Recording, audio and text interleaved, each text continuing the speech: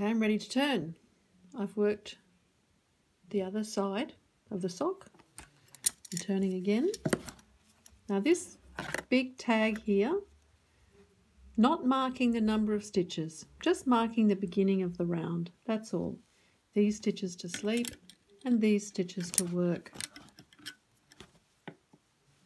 And off you go again. So now you've picked up everything, you're ready to go. Your first round is going to be, I'll just show you the sock again because I think it's really important that you understand what part of the sock you're on and why you're doing things.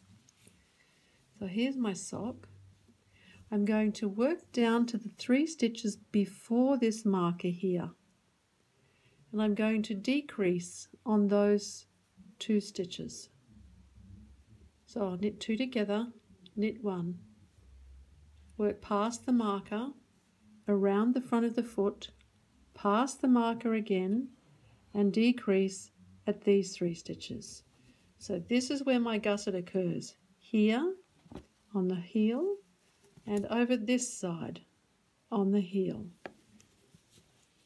Back of foot, front of foot. Front of foot has the right number of stitches already.